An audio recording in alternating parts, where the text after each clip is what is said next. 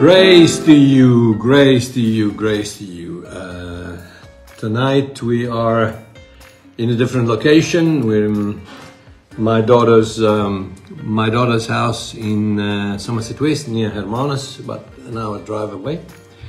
And because tomorrow I'm busy here, so we're gonna sleep over tonight. So here we are having a little chat about something that I reckon to be rather important. But before we start that, the solar eclipse has come and the solar eclipse has gone. And the Antichrist didn't manifest, the rapture didn't happen, Jesus didn't come back, and the world didn't end.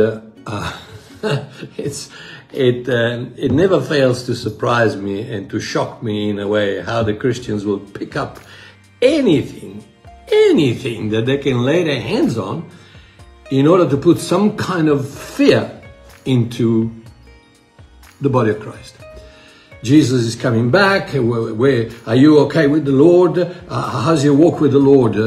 What happens if he comes back and he finds you busy watching television or at the movies? Or how are you doing? How's your prayer life? There's always that thing that says you're not ready. The solar eclipse is coming, and the rapture is coming, and everybody, you need to get ready because the end of the world is around the corner. Well, it's not, because when I'm talking to you, it's already tomorrow in Australia. So today, the world is not ending because in Australia it's already tomorrow. So look, I'm not diminishing, or I'm not doing anything to the whole concept of the rapture and the return of Christ. That's something that you must decide for yourself. I have decided what I believe about that, but that you must decide what you believe about that. What I get upset with is all those pseudo gurus, religious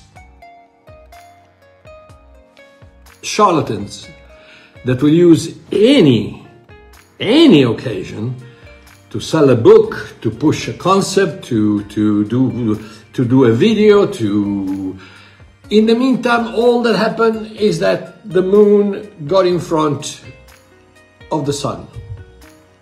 And because of God's magnificent distancing of our satellite, the moon, even though she is 40 times smaller than the Earth, and it's 40 times more distant to the sun, yet the shape of the moon covers the shape of the sun. That is the magnificent, the Bible speaks of signs and wonders in the sky. And I believe that the constellations and the comets and the meteorite, the showers and the eclipses are signs of God that says, guys, can I catch your attention for once? Look, it cannot happen by itself.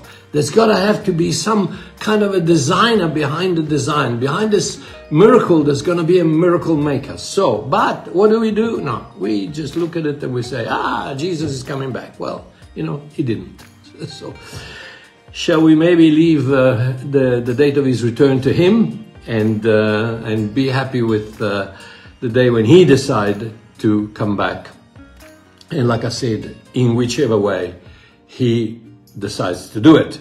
In the meantime, love your wives, love your children, be a good person, be a witnessing Christian, be honest, be happy, be patient, be loving, be generous, and live a life, enjoy your life. Take a sigh of relief and enjoy the beautiful gift that God has given you, because I don't think the world is going to end soon. Well, don't quote me if the whole thing goes up in flame tomorrow. But that's what I believe, okay? You can believe what I want. But tonight I want to talk to you about what would you do if all you had left on earth was 40 days. 40 days like Jesus, okay? Jesus was crucified on Thursday. He died, he died on Thursday, and he stayed on the cross for 3 days and 3 nights. On early Sunday morning, rose from the dead, and from Sunday until the day that he ascended, that he went up to heaven, as it were, it was 40 days. So how would you, he knew that he had 40 days to spend here. Beautiful, the name 40 has got a magnificent biblical connotation, but we don't have time for that. But during those 40 days, what did he do? I want to propose to you that his priorities were somewhat different than the priorities that you or I would have had if all we had was 40 days left to be on this planet. So let's look at Acts chapter 1, verses 1 to 4. Acts 1, 1 to 4. And this is Dr. Luke that speaks, and he says, "The former account I made, O Theophilus," this is just, it's magnificent. The former account is the Gospel of Luke. He's talking to his friend, and this guy's name is magnificent. It means Theophilus. Theophilo means lover of God. Ah, man, so Mario Theophilus, Marchio.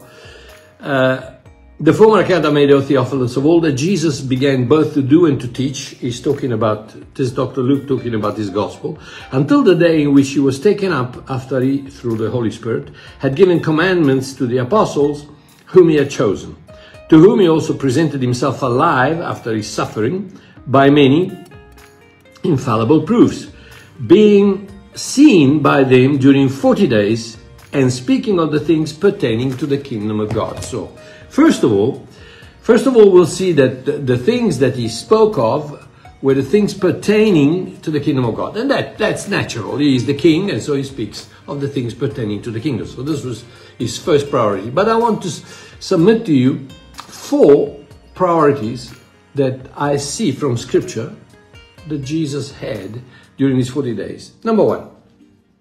And so these are priorities that only a God of grace and of love would have, because these are priorities that are directed, pointed at others, not in himself. Excuse me. Number 1, his priority was to restore the sinner. The main character in this story, in this priority, is, of course, Peter. And let's read Matthew 26, 35. Matthew 26:35, and says this. Well, we know the story. The story is that Jesus had been taken and had been. He was about to be taken. He was about to be crucified. He was about to, and we are here. He's talking to his disciple after the so-called Last Supper, and he says, "Surely I say to you." 33 says, Peter answered and said to him, "Even if all are made to stumble because of you, I will never be made to stumble." And then 35, he says, Peter said to him, "Even if I have to die with you, I will not deny you." So this is what Peter said before the whole ordeal of the Passion of Christ. Have you ever made promises that you didn't keep? How did that make you feel? To your wife, to your children, to God. Promises that you didn't keep.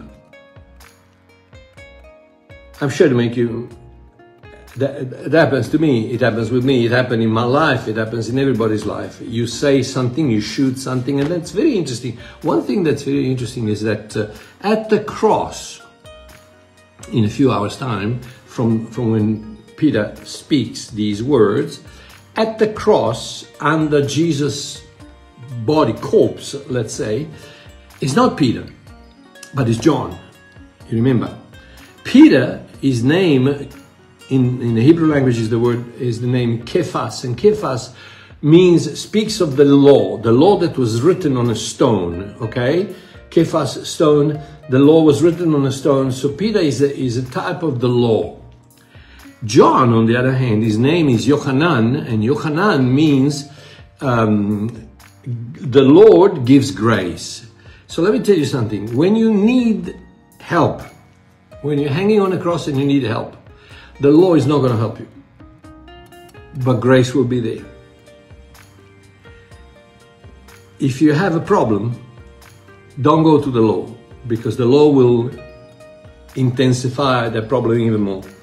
The only one that can help you is the grace of God. So he makes this empty promise, and then you remember that he says, Jesus says, "Surely I say to you that this night before the rooster crows, you will deny me 3 times." Can you imagine every time? Because then we know the story. We know that in Matthew later on, Peter denies the Lord blatantly 3 times, and in fact the Greek scripture uses a word that could be a cuss word. The last time when he says, "I don't know him," you remember he denied him 3 times, and the last time he uses a cuss word to intensify the fact that he didn't know him. So he betrayed him, he let him down, he sinned. It's a horrible thing. This is one of the sins that the religionists say, you will go to hell if you deny the Lord. No, you don't, because the grace of God is bigger than your sin, no matter what your sin is. So he says, before the rooster crows, you will deny me 3 times. Now, can you imagine every time Peter heard a rooster crow? Can you imagine the sense of failure, the sense of condemnation, the sense of sadness and failure in his own life? But watch what happens, because Jesus, the first priority is to restore the sinner. No matter what you've done, no matter how you feel you have failed the Lord, his priority is to restore you. Now watch what happens. In Mark chapter 16. Mark chapter 16. Mark chapter 16 and verse 6. We see the whole story of the women, Mary Magdalene and Mary and the other women going to the sepulchre, to the tomb, and finding the stone removed. I had the incredible blessing of being in that tomb and seeing the place where I believe, I'm so certain, because the moment I walked in and I looked at the slab, my whole heart collapsed and I started weeping like a child. I had the incredible honor and privilege to see that place, but they go and they don't find the body of Jesus. Now listen to this. And entering, so they saw that the stone had been rolled away, and entering the tomb, they saw a young man clothed in a long white robe, sitting at the right side, and they were alarmed. Now here there's a little bit of a discrepancy, because Matthew speaks of 2 sitting on either side, but it doesn't matter, because if it was 2, it was 1. And Mark and Matthew, they both were not, they didn't witness the scene. It was only John and Peter. Mark was Peter's secretary, so he's writing down what Peter has told him that happened. So he says, listen to this. This young man, this angel, says to them, "Do not be alarmed. You seek Jesus of Nazareth, who was crucified." And then the angel speaks the tablet, the wooden tablet that is today still on the door of the tomb, that says, "He is not here, he is risen." Because you cannot find him in any tomb on earth. And so he says, "He is not here, he is risen. See the place where they laid him. But go," now listen, "go and tell his disciples and Peter." That little word "and" focuses on the traitor, focuses on the sinner, focuses on him who let you down, him who disappointed you, him who broke his promise, he who betrayed you. And yet, look at the heart of God. Look at the priority of Jesus in those 40 days. He says, tell Peter, please, tell the disciples, but tell Peter what? That he is going before you into Galilee. There you will see him, as he said to you. What is the message that Jesus is trying to tell Peter? Remember, Peter, when I told you that I was going to go to Galilee? Yes. What did I tell you also? I told you that before the rooster crowed, you would deny me 3 times. So relax, because I knew of your sin before you committed it. Guys, God doesn't find out about your mistake, about your sin when you confess it. Or when you commit it.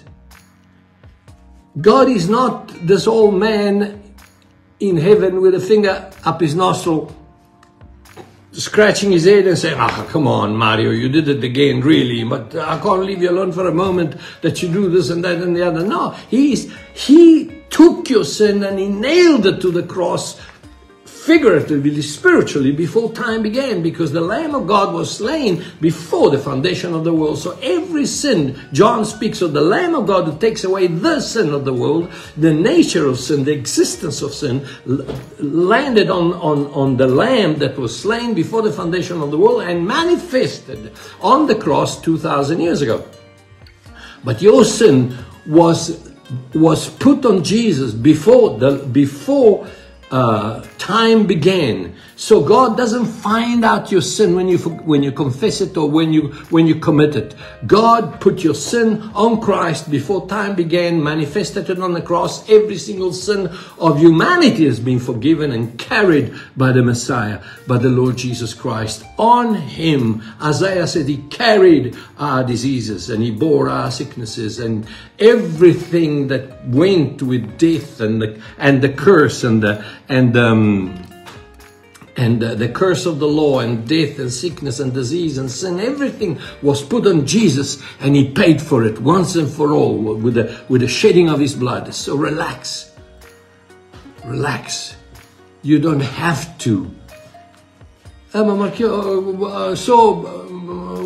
Mario, what do you say? That we don't have to confess? Man, you can confess. Of course you can confess. You can ask God to help you. You should ask God to help you every time you sin. You know, I got this crazy idea. People say, Marchio, but then what must I do when I sin? I got this crazy idea. Why don't you stop? It doesn't require an Einstein to give you the spiritual answer. Why don't you stop sinning? It's hurting you. It already hurt Jesus 2,000 years ago and before time began. But today it's hurting you. It's not hurting him. He paid for it once and for all. Your sin has been forgiven, gone out, pulverized, aero, like the scripture says in John 1:19 when it says that the Lamb that takes away the sin of the world, aero, pulverized. Don't ever say that your sin has been covered by the blood of Jesus. The blood of Jesus didn't cover your sin. The blood of Jesus destroyed, disintegrated, pulverized your sin once and for all. So, the first priority, Jesus tells the angel, please make sure that you tell Peter that what I told him that was going to happen is going to happen. He's not counted out of my promise of my return when we'll meet again in Galilee. We'll meet again in Galilee. Peter, you'll be there. Why? Because I'm not going to send a striking lightning from heaven and blast you out of existence because you betrayed me. No. The priority of Jesus was to restore the sinner. Number 2. Restore the sinner, number 1. Number 2. Reassure the desperate. Reassure the desperate. The main character here is Mary Magdalene. And same question, how do you feel when everything that you've believed in crashes before your eyes? Everything you lived for stops. It is so. I watched once a movie, a short, and I don't know what it was. Anyway, it was a story of this sect. this American pastor that believed in, of course, prosperity and everything like that. So they exist today, so don't worry about it. But everybody was giving him money. He was living the life of a king, and everybody believed that he was this saint, this guru, untouchable, fantastic and everything, until the police intervened because he had done something. I think he had raped a woman. I can't remember what it was. But anyway, the police intervened, and they uncovered this whole shenanigan, this whole charlatan, this whole criminal that was using the church to collect money. And I remember when this youngster that was on drugs, and he said to the detective, he said, "This pastor helped me to get off drugs." And that's beautiful and that's fantastic. But I thought, the moment that this guy finds out that this pastor is in fact a crook, and he's a bag full of hot air, and he's a criminal, everything is going to collapse. You've had a dream, you've had an idol, you've had your boyfriend, your girlfriend, your friend, your business partner, somebody that you idolize. That's why, listen to me, that's why, in a very small way, but that's why it's so crazy when you watch soccer, the TV, the fans, they cry, and I want to slap him and say, it's a ball. It's a piece of pigskin filled with air that goes into a net or doesn't go into a net. But you see, you identify so much with the hero of your story that when he fails, you fail. And here we have Mary Magdalene that sees her idol, in inverted commas, her Lord, the one that had pulled her out. Remember the 7 demons and everything? She was a prostitute. The one that pulled her out from that terrible life, and the one that was invincible, untouchable, all of a sudden is dead. Everything crashes. Everything crashes. John 20, verse 15 and 16. Listen. It says, she goes, we've already read the story before in Matthew and then in Mark. This is in John. The women go to the tomb, to the sepulcher. And now listen. Now when she had said this, she turned around and saw, she saw 2 angels, then 13, then they said to her, "Woman, why are you weeping?" She said to them, "Because they've taken away my Lord, and I do not know where they have laid him." Now when she had said this, she turned around and saw Jesus standing there, and did not know that it was Jesus. Amazing. You can preach on this for a month, but she didn't know it was Jesus, even though it was him. But he didn't look like him. He didn't transmit. He didn't glow in the dark. He wasn't floating in the air. He was a man, a normal man, thinking that he was a gardener. Jesus said to her, "Woman, why are you weeping? Whom are you seeking?" Listen to this. She, supposing him to be the gardener, said to him, "Sir, if you have carried him away, tell me where you've laid him, and I will take him away." Listen to the cry of the one that says, even if he's dead, I'll go and get his body. I'll build a shrine. I'll make something that will remind me of him, because he is everything I have. My life depends on him. I gotta keep him alive. Somehow I gotta take him. And Jesus said to her, "Mary." And then she turned and said to him, "Rabboni," which means teacher. Okay, so now, this is a post that I published some time ago, and it says this: when you don't know where to turn, when the wave of circumstances blocks every way of escape, when the noise of desperation kills every whisper of hope, that's when you need to cup your ear and listen for his voice. Above the noise of the pain, he's calling your name. You see, what Jesus does here he says, by calling her by name, he says, Mary, your idol is not dead. I'm around. I'm still around. I know who you are. I know what you're going through, and I'm still around. Listen, right now you might be going through something terrible. Right now you might be going through something dramatic, something traumatic. Let me tell you something. Cup your ear and listen, because above the noise of the pain, above the noise of the circumstances, above the howl of the wolves that bark at your door, Jesus is calling your name. He hasn't forgotten you. He will never forget you. He knows where you are. He knows how you are. He knows what you need. And he will never forget you. He's calling you by name right now. So, number one, restore the sinner. Number two, reassure the desperate. Number three, reinforce the skeptic. And the main character here is Thomas. We go to John chapter 20 and verses 26 and 27.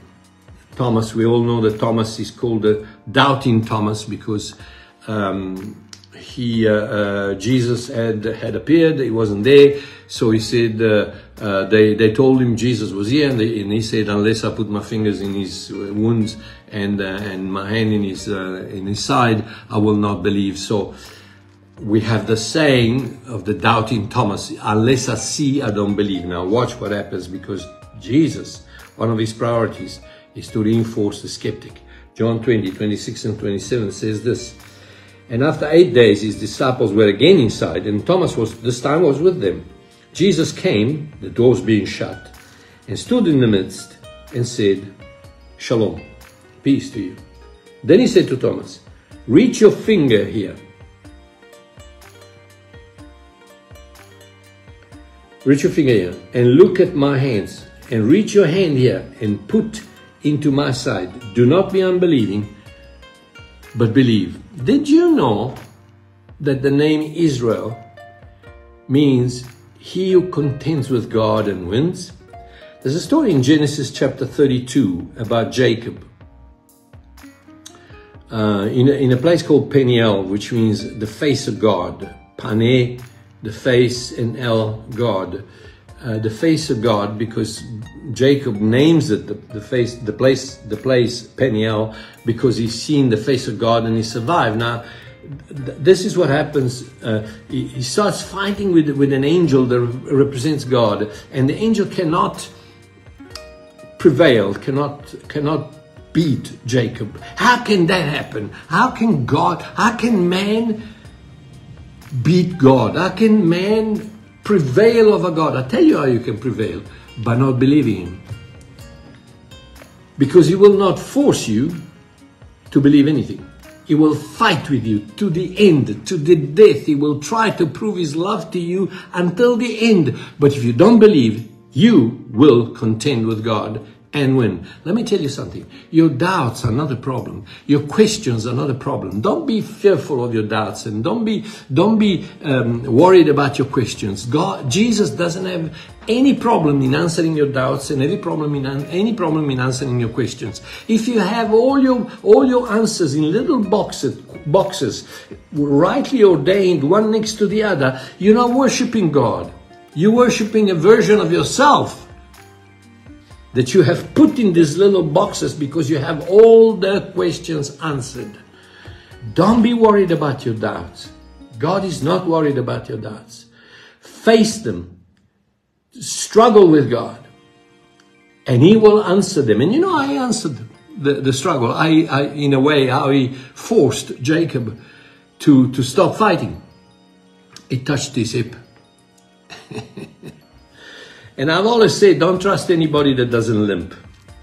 Because, my friend, if in your life you never had a doubt about God, if in your life you never had a doubt about his sovereignty or his power or his willingness to help you or something, if you never had it, if everything has always gone smooth and you've always been healed and you've always received all the money you wanted, and your wife has always been the best on earth, and your children have always been the best on earth, and everything, like I said to you, you're worshiping a version of yourself, not God.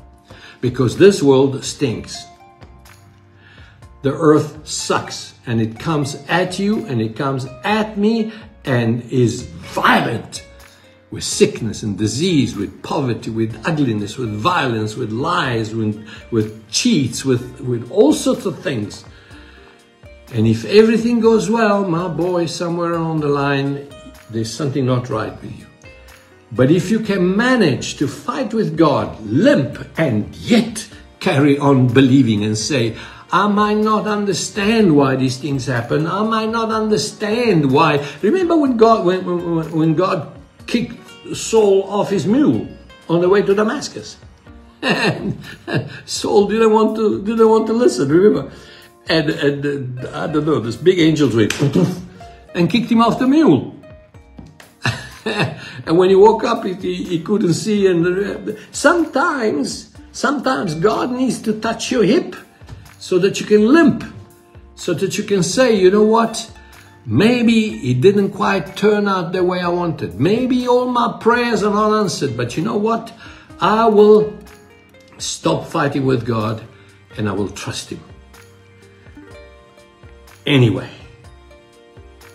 and that is what I'm trying to say to you, that He reinforces the skeptic, because he will come and do everything he can to prove to you what he's saying. And let me tell you something, don't fear your doubts and don't fear your questions. Trust Him who knows the future. If all you are waiting for is a cushy future, don't trust in it. The proof of God's love is not the answer to your prayers. The proof of God's love is the cross. For while we were yet sinners, Christ died for us. Your prayer will be answered, whether this here or later or on the other side or whenever. Every prayer, everything that you ask in the name of the Lord will be given you, whether here or there or later or now or what. But trust Him. I beg you, listen to me. The truth is not scared of confrontation. Faith is not the absence of doubt. Faith is the conquering of doubt. Just like courage is not the absence of fear. If you don't have fear, you're an idiot. Because, you know, if you face a lion and you're not scared, the lion will eat you. No fear. But if that lion is threatening your child and you stand between that lion and your child with a knife trying to defend it, now that's courage. Your knees are knocking one against the other, but you're facing your fear, and that's courage. You're facing your doubt, and never mind the doubt, you still say, even if I don't understand everything about God, I still believe that He loves me. Jesus loves me, this I know, all the rest is relatively important. Number 4. So, number one, there's the priorities of Jesus during these 40 days. He to restore the sinner. Number 2, to reassure the desperate. Number 3, to reinforce the skeptic. And number 4, to reveal Himself to the world. Now, how did that happen? Let's look at a story, a beautiful story in the Gospel of Luke, chapter 24. We are on the way to Emmaus, about 10 kilometers from Jerusalem. And Yerushalayim means the place where it rains peace. And Emmaus means the place of hot springs. So on the one in Jerusalem, it rains peace. On the other one, it boils discomfort. So now listen to this, because this is important. These two guys, one of them his name was Cleopas. The other one, some believe it was his wife. She could have been. We don't know who she was or he was. But they're going from Jerusalem to Emmaus. And what had Jesus told His disciples to do? wait in Jerusalem, right, for the coming of the Holy Ghost. He said, wait in Jerusalem. So they do the exact opposite of what he told them to do. So the will of God was stay in Jerusalem. They went to Emmaus. Any other God would have burned them like a crisp on the way there. Say, I told you to wait. But not our God, because our God is a God of grace. He's a God of love. And in the midst of your sin, in the midst of your disobedience, in the midst of your mess, when God tells you stay and you go, when God tells you don't and you do, when God tells you smile and you cry, whatever, in that midst, Jesus comes alongside you and he reveals himself to you. Now listen to this. Luke 24:18. Then the one whose name was Cleopas, okay, so they're walking, and Jesus comes alongside them and starts walking with them. And so the one named Cleopas talks to him and he says, are you the only stranger in Jerusalem, and have you not known the things which happened there in these days? And Jesus said, no, what things? No, tell me about it. I don't know. What things? Now listen. So they said to him, the things concerning Jesus of Nazareth, who was a prophet, mighty in deed and word before God and all the people. No, he was not a prophet. He was the Messiah. So what does that mean? It means that you don't believe that Jesus was the Christ, the Son of the living God, that you are not saved, that you are not son, because you're saying he was a prophet. It means you're not born again. So in a way, they represent the world, okay? The people that see Jesus, hear Jesus, touch Jesus, they see the mighty deeds of Jesus, but don't believe that Jesus is the Son of God. So that's what they say. They say, who was a prophet, mighty in deed and word before God and all the people. Now, 30. So we know what happens. He starts talking to them and he explains himself from the scriptures. He shows himself from the scriptures. And he tries to prove to them that he was the Christ prophesied in the scriptures. But still they don't believe. So now they get to Emmaus and he makes as if he would go on. Because you see, grace offers you, but faith has to take. So Jesus presented himself. How many times there are people who hear the gospel and still don't believe? So Jesus presents himself as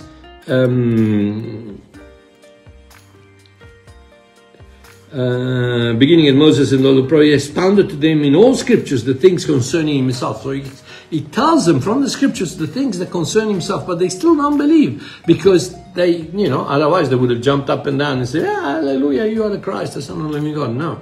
So they get to Emmaus, they go to their house, and Jesus carries on because, like I said, grace offers, but faith needs to say, okay, wait, I grab you, come back here.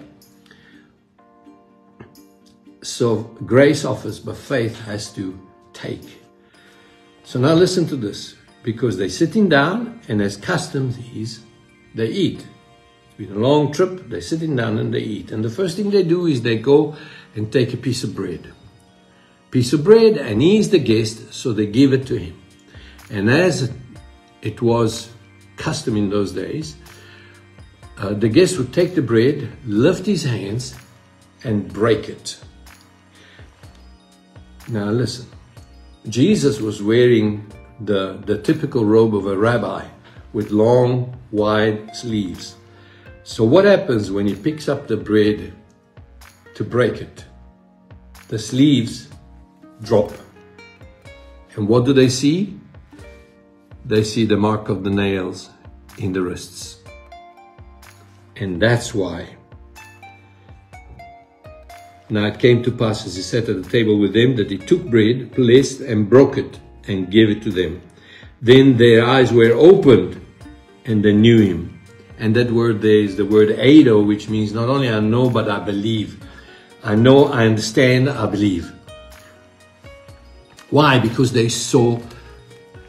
He told them, I'm not dead, I'm alive. This is my body broken for you. and this is the blood of the new covenant. Guess who I am? And their eyes were opened and they recognized him. And what happened? And he vanished from their sight. Why? Because the moment you believe that Jesus is the Christ, the Son of the living God, he goes from the outside to the inside. And your spirit is recreated, you're born again, never to die again. So number 1, restores the sinner. Number 2, reassures the desperate. Number 3, reinforces the skeptic. Number 4, reveals himself to the world. Let me tell you something. When Jesus shows them the wounds, basically says, I was dead and I'm alive, and I'm the only one who can do that. Let me give you a piece of advice. If somebody prophesies about his death and his resurrection, and he comes back after that and shows you that it's him, believe him. Because he's the only one who did that. And you know what? That's the only difference that you have between Christianity and other religion. Our God is alive. Our God is alive. Our God is not dead. Our God is alive. If you look long enough for Muhammad's remains, you will find them. If you search for Buddha's bones, you will find them. You will find Abraham's corpse somewhere. You will find Zoroaster, Confucius, Socrates, Baha'u'llah, Ron Hubbard, Mary Baker Eddy, Joseph Smith Jr., Young Moon, Maharishi Yogi, Anton LaVey, C.T. Russell's The Pope, Michael Jackson, and every Catholic saint that exists, and hundreds of others. You will find their bones because they're still here. But if you look for Jesus' body, no matter where you find, no matter where you look, no matter how long you look, you will not find it, because he is resurrected. He is risen. So my friend, the heart of Jesus manifests in those 40 days, not for himself, but for his friends, his disciples, his brothers, his sisters, his bride, to restore, to reassure, to reinforce, and to reveal himself. May the Lord bless you. I hope that I have been of service to you.